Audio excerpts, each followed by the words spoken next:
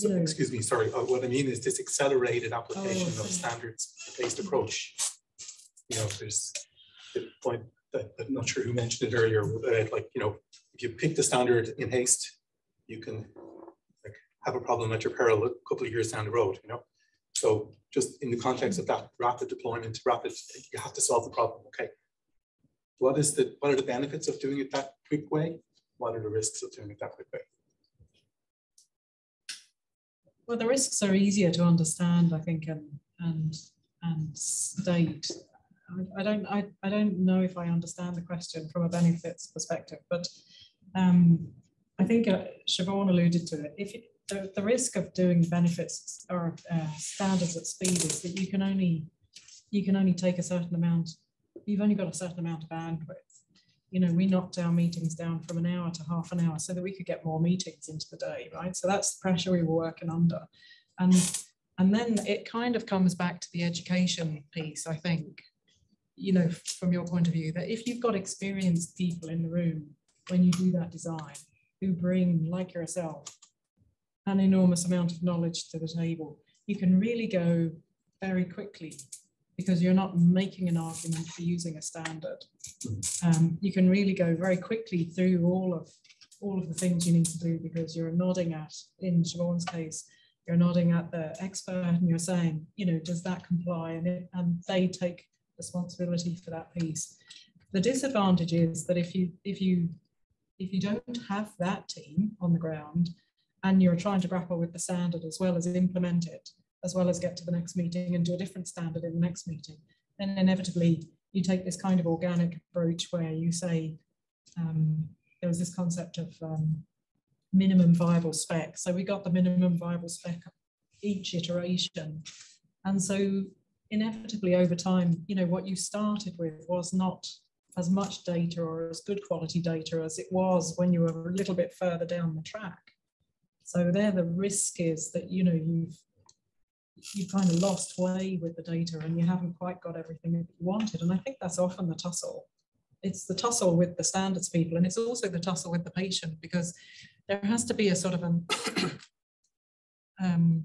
a maturity to understanding what it was you were trying to do at the time and what resources and what the context you were doing it in, so that if somebody's data doesn't come out exactly the right way up, it's forgiven rather than it being the benchmark for the whole system.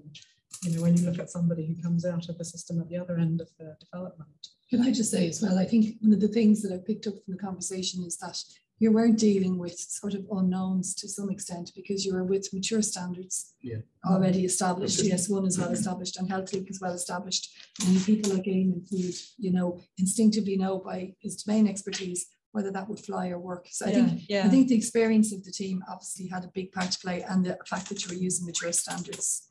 Yeah, and I think on that point as well, I think a lot of, I suppose, we just saw a lot of the dots joining up. So the link between COVAX, the national vaccine system for the record, and TRACVAX was actually the health identifier, the global location number, which is the GS1 number. So that was actually the common link that allowed the systems to share information on the vaccine. So we definitely saw the joining of the dots, the proven standards in use.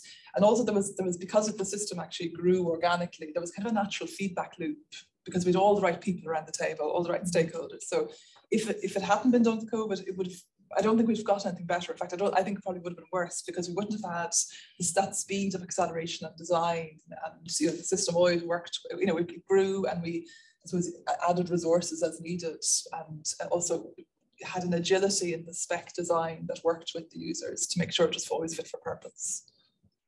And we have to say, like, we're still using the standards. It's a standards approach. Like, it's not an ad hoc approach. You know, so this has been tried and tested, and you're still dealing with consensus-based, you know, development. So it's not just that. So it's a very difficult question to answer because benefits are built into standardization. Like, you know, by default, if you're using standardization, there will be inherent benefits, you know, in terms of impact, in terms of quality. You know, so they're already built in because you use that. In an ad hoc approach, if you're trying to identify benefits because it was ad hoc, then it might make more. No, I wasn't suggesting that it was ad hoc.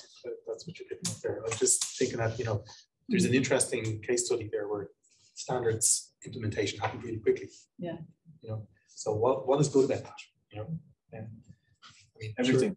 Everything, yeah, But absolutely, like, everything. then to what extent can that be scaled and reapplied in a case where like the whole national interest was focused on this topic, you know?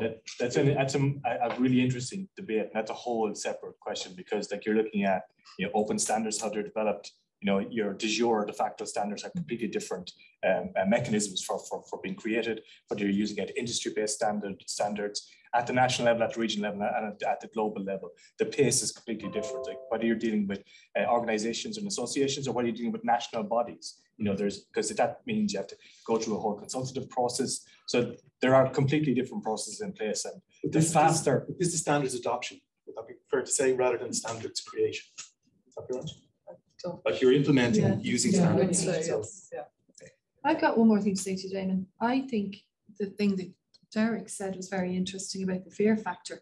And I think what you're looking at is fear inverted with risk, because essentially the cost of not doing that in the accelerated way that you did it far outweighed the fear of doing it and maybe not getting it completely right, if you know what I'm saying, in 1% wrong maybe. And I think that was, yeah, the fear was quite high. I mean, there was a huge impetus, wasn't there? So that might be another piece, I think. I think it may be easier to compare standards that were used as COVAX developed with standards that weren't used. And I don't know, Eamon probably could speak to that better than I could, but you know, there were other standards that could have been used, but if you didn't have an expert on the ground on the day, the voice wasn't even in the room. And you know, arguably there wouldn't have been space for more voices in the room anyway. It was hard enough. But it might be an easier comparison